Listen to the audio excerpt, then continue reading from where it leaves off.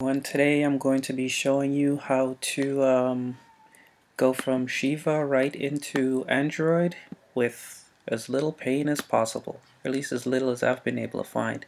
Okay, so here we go. We have our Shiva authoring tool open up. Now you browse to the location of your SDK file. I just keep it on the desktop for ease right now. So you load it up, the authoring, you set your bundle identifier, the version, and the version code. Set it to project. Over here we go to development and you uncheck all of that. I set it to Android 2.2 because that's the lowest version Shiva supports. And you get started, you hit build. And you just let Shiva3D authoring tool do its thing for a little bit. This doesn't usually take too long, maybe 15-25 seconds, something like that for me. So while it's building, let's go ahead and just kind of get Eclipse ready. So here's Eclipse. I was trying something before. Alright, so we're just waiting for the authoring tool to finish right now. And once it's finished, you will have your folder that was created by the authoring tool. What you want to do is actually extract this folder. So just extract it all. And once that's extracted, you're pretty much done for that part. You go into Eclipse, File, New, Project. Now under Project, we go to Android Project from existing code. And now you browse to where you extracted that folder. You extracted a zip folder that Shiva3D exported to you. Import it. You go ahead and you just hit finish. And that's it. You have a working Android project. Everything's working. You don't need to mess with ant files. You can still do ant files if you want to, but you don't have to. Now here, let's take a look. I'm going to try to launch a debugger. Sometimes my debugger will crash. So we'll kind of watch down here as that goes. And we'll see. Because right now I'm running this in Parallels, so I can't actually, I haven't figured out how to connect my phone to Parallels. So while that's doing its thing, let's just do a quick export.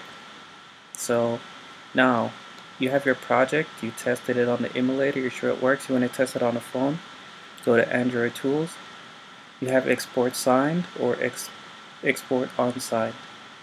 Let's export a signed version. You choose the project, hit next. You choose the key store, and you just browse to the key store. I keep it on my desktop. And enter your secret password.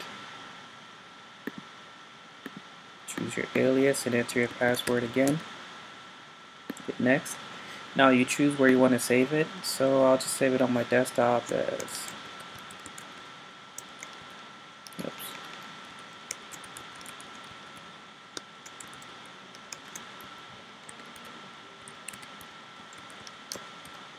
You have to put .apk. If you don't put .apk, Eclipse will just export it as Universal Defender with no extension, and Android won't know what to do with it. So you export it, finish, and you wait.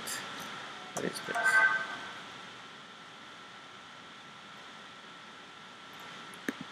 Okay, it looks like my emulator crashed. That happens sometimes. So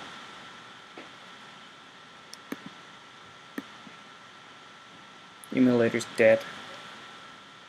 I will do another part where you could actually see me putting these, where you actually see it loading up on the emulator. It seems like it crashed. Let's try one more time.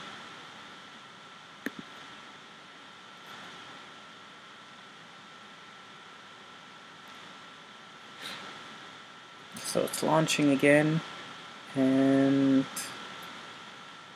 this APK that I have is actually pretty large. It's about 40 megabytes, so it won't really install, but you could actually watch, well, it'll install and open in about 30 minutes, but I think in about a minute or two it'll actually get to the Shiva logo to show that it does actually load. And if you put it on a phone, it will actually run. So that's just a quick and easy way to go from Shiva into Android without messing with scripts or dealing with the command line or any of that stuff, because that can be a pain sometimes. Let's see, let's stick around for another minute or so, see if I can get it to actually do something and not crash. Okay, I will join you soon.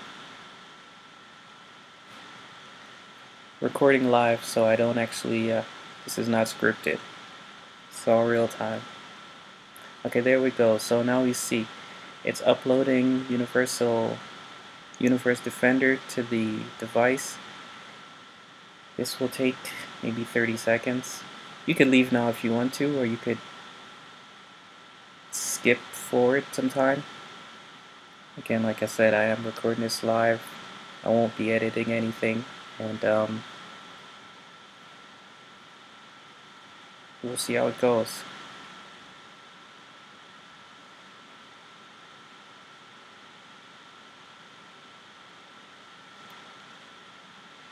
Now also, there you go, finally opened up. It's still uploading, so you know, I'm running Mac OS and I'm running Parallels, and then I'm running an emulator in Parallels in Mac OS. So it's like, how many layers of emulation going on? But it'll make it up there. Just kind of watch the output down here. Kind of see what's going on. Hope I can make it to the Shiva splash logo before I cut this video off. I don't want it to go too long.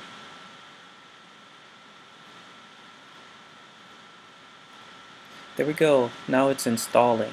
As you can see, it uploaded, it installed, well, it's installing. So let's give it a little more time. Again, if this was a real device, it would actually go a lot faster, but it's in an emulator, in a virtual machine on a laptop. So it's not the greatest, but if you have a small app, it shouldn't take much time. But like I said, this is 40 megabytes, so it's going to take a little bit of time.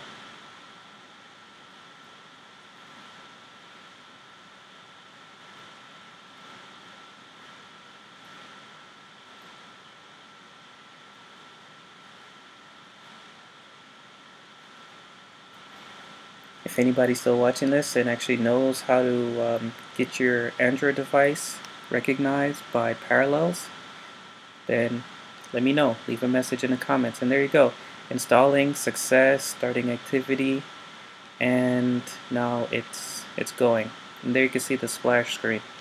And it's asking me to log. Yes. So now this is where I'm going to stop, because this will take forever. This will take about 10 minutes or 20 minutes. So there you go, from Shiva SDK right into Android Eclipse and Android, and that was maybe, you could get it done in about 2 minutes. I'm having system errors because this is a emulator, and a low version emulator at that, and I didn't force use OpenGL 1.1. So there you go. Hope you enjoyed it, but if you have any questions, leave a comment.